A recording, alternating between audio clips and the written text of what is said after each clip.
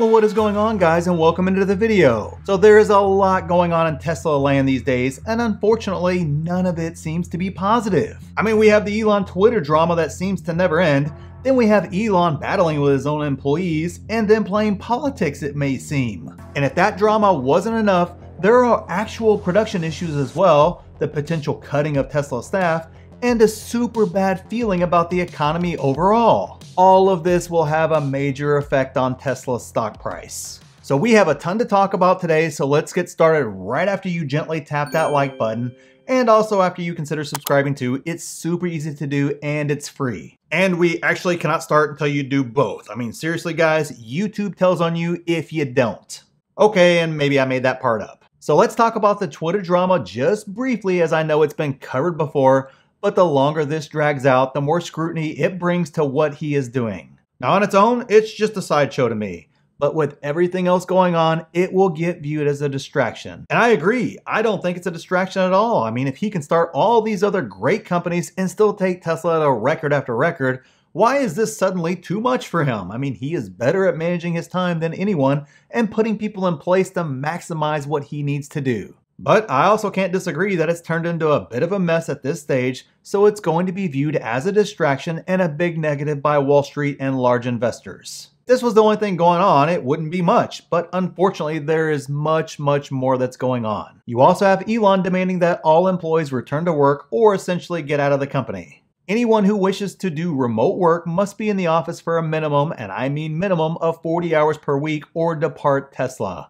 This is less than we ask our factory workers, Musk wrote, adding that the office must be the employee's primary workplace where the other workers they regularly interact with are based, not a remote branch office unrelated to the job duties.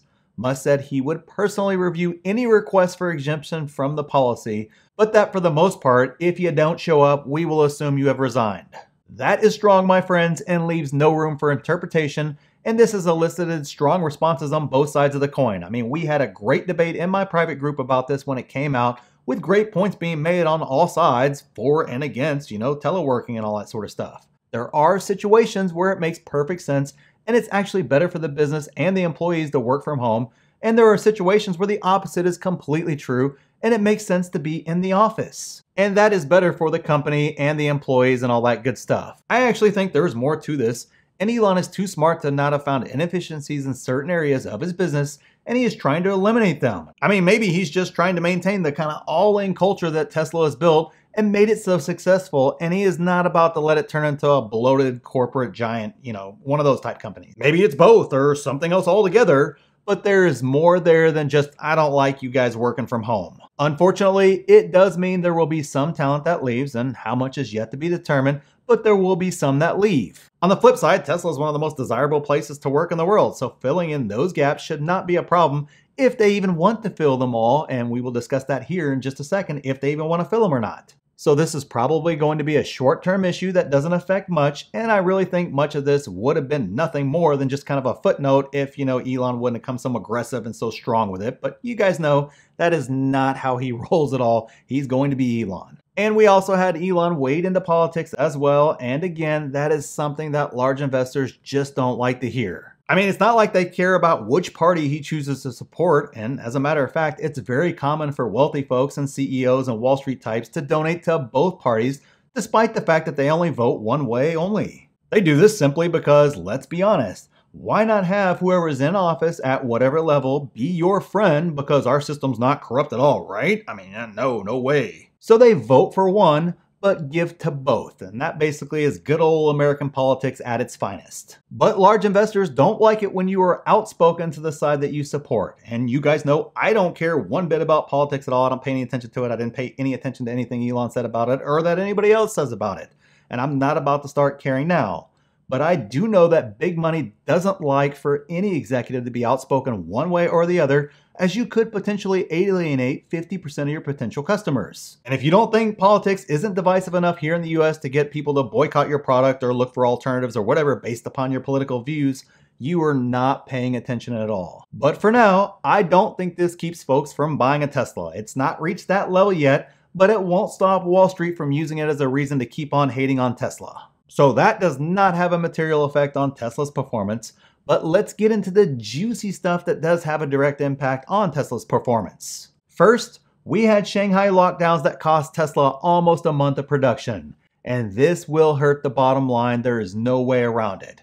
Now, I know he has pulled a rabbit out of the hat multiple times, but I just don't think this is one Tesla can overcome for this quarter, especially given how much they rely on the China factory for deliveries until the other factories start to ramp up and kind of get all the way back to full capacity. Now, this is all completely out of Tesla's control, but that doesn't mean the stock price will not get punished in the short term when the numbers are posted for the quarter. Long term, I don't really see this as a concern at all, given that the Chinese government is finally revisiting the zero tolerance policy. But short term, if deliveries come up short, which I suspect they will, it will cause pain for the shareholders. Then we have Tesla looking to cut 10% of its workforce because Elon has a super bad feeling about the economy. Now, if I'm being honest here, with Tesla's demand being so high, even a complete global recession might only have demand slow to a point where you don't have to wait a year before you get your car that you ordered, but instead you get it in a couple of months. If anything, this announcement made me wonder if this is more of a message to go along with the earlier point of return to office or leave. He knows some will not return and take other jobs, and this may be another signal to get them to leave if they think they're on the chopping block anyways and probably going to lose their jobs. We know it's not going to be the factory workers that are part of that 10%, as Elon stated it was 10% of the salary jobs, which many of those could be done from home, unlike the factory workers. Obviously, that's just my guess, and anybody trying to tell you what is actually going on with Elon is just kind of guessing because he does play games like this, or he's just thinking 5 steps ahead on a plan that we don't even know about yet and hasn't even been announced. All those are plausible in my mind for sure, but unfortunately, Wall Street is going to take it as Tesla is having weak demand, even though I just don't see that being the case at all. But without more clarity, this is going to weigh on the stock heavily as it will be viewed as a slowdown in demand. And I'm sure Gordon Johnson will be on TV soon saying, "I told you so, Tesla's a fraud," and all that crap like that. So what does this mean for the stock itself? Well, in this market, who basically knows, right? I mean, negative news is positive, positive news is negative, and what is a concern one day is magically a catalyst the next day. Welcome to investing, my friend. This is exactly why short-term trading is really hard and being a market timer is impossible.